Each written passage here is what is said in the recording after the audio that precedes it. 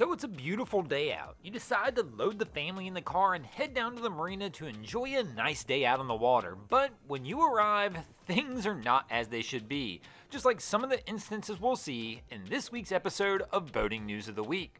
Our first story to make the boating news this week is going to take us up to the coast of Oregon, where a sailor this past week found himself in a little bit of trouble when he got caught off the coast of Astoria in 12 to 14 foot seas and his sailing vessel became disabled. Unfortunately, this captain at this point was unable to steer the vessel into the waves, causing this vessel to be broadsided in a monstrous surf multiple times, as can be seen in these images here. Fortunately, he had already reached out to the US Coast Guard and they were en route to try and rescue the gentleman from the sailboat. After taking a pounding over and over again and determining that there really was no safe approach for the Coast Guard to approach his vessel to try and rescue him, our captain does the daring thing of jumping into the cold Pacific coast waters. The man does everything in his power to try and swim away from the damaged vessel. The US Coast Guard said he was rescued by a boat crew stationed at Cape Disappointment and he was taken to emergency services for evaluation. As for the vessel, it continues to take a pounding but does wind up washed ashore at Fort Stevens State Park. This really is a wild scene to watch, and our captain here is very fortunate that the Coast Guard was close by at the time to pull him out of the water, as the water is typically cold off the coast of Oregon and he probably would not have survived long. But the real wild part of this is you see these types of sea and weather conditions. One of the Coast Guard members was asked later whether they felt like the weather really contributed to this incident, and even though they said it probably did, that this is typical Oregon weather. They said it was a little more like a winter day than a normal spring day, but overall, these are the type of conditions they face on their coast all the time. While our captain featured in the first story took a wild ride, this wasn't the only wild ride to happen this past week, as our next story to make the boating news this week features another wild ride, as a construction barge broke free this past weekend on the Potomac River.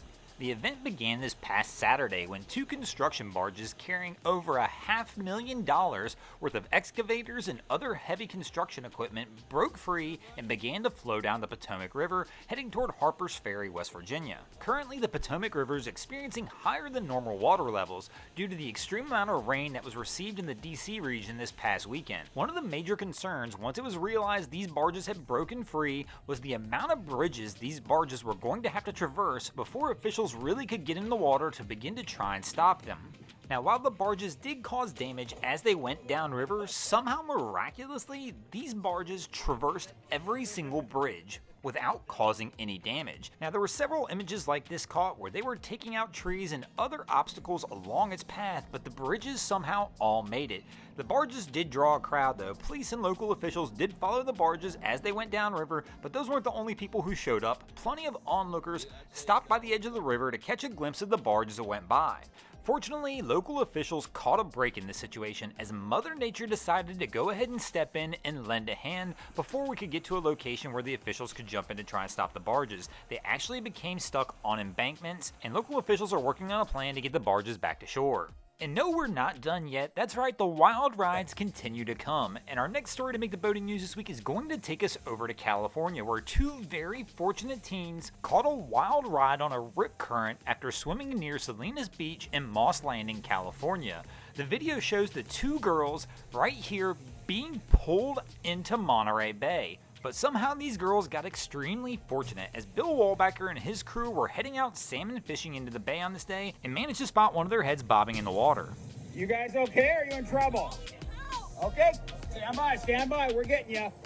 Take this camera. Bill mentions later in an interview how lucky these girls were. Him and his crew were actually cruising at around 28 knots when somehow one of the crew members just happened to see a head bobbing in the water. They turned around and took a quick stop just to see if the girls were okay. They thought it was a little odd to see a group of people this far offshore.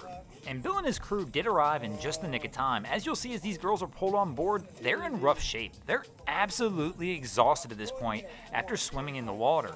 Bill and them pull them on board. Fortunately for the girls, they make it safely on board with no injuries reported, and Bill and his crew are able to get the girls back to land safely. Thanks for watching, guys. I hope you enjoyed this week's episode of Boating News of the Week. If you ever see anything crazy happening out on your waterways, be sure to hit me up on Facebook or Instagram and let me know when you might see your stories over here. Just like Daryl Hockman, Scott Matheson, Steve Peterson, Candy Renee, and Bill Wallbacker did this week. And if you guys haven't already, go ahead and drop an anchor on the subscribe button here.